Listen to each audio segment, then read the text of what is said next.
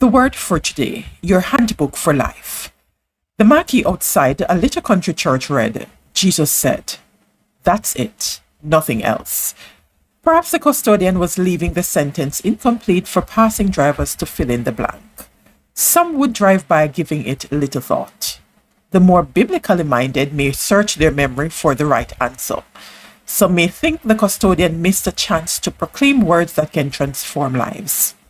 Jesus said, "It is the Spirit that gives life. The words I told you are spirit, and they are life." John 6:63. Only the words of God can transform us. David understood the awesome benefits of God's word. In Psalm 19:7-11, he tells us it's essential for 1. Reviving the soul. God's word is inexhaustible, but we're not.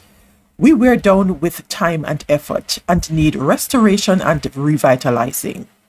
2. Making wise the simple. God's word gives you insights for crucial everyday decision making. A high IQ isn't required. The Bible is for regular and ordinary people. David said, "I am wiser than all my teachers because I think about your rules.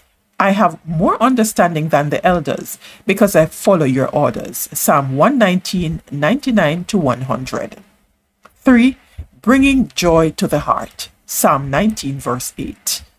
Happiness is dependent on having the right people and circumstances in your life. But joy is different. It's an inside job that comes from living by the principles of Scripture. 4. Giving insight for living. When you have a problem in your personal life, home life, or working life, God's word offers you insight for living. It's your handbook for life. That is the word for today.